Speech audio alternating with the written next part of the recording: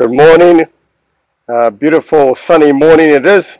And I just wanted to show you a very obvious place where termites get in to homes, and it's often overlooked.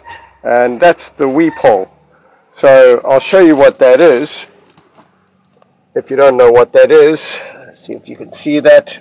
So here I've got a couple of rocks in front of my weep hole, and you can see it's covered up, but that's an easy place for termites to get in, so you should keep your weep holes clear.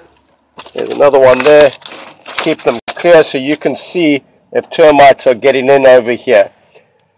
If you're unsure about your property and the termite risk to your property, then it's worth having a professional termite inspector conduct an inspection, and that should be at least on an annual basis, or for some homes they need more regular inspections because of the pressure in the area.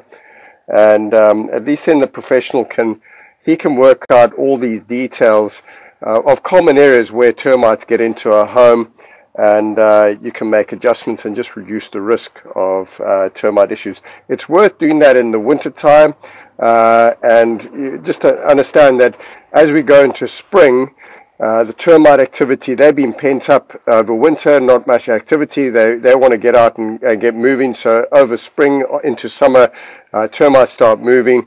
So it's worth getting your home prepared before the termite season. So it's worth, and I always recommend using a professional termite inspector and have an official termite written report if you pay for an inspection. Cheerio.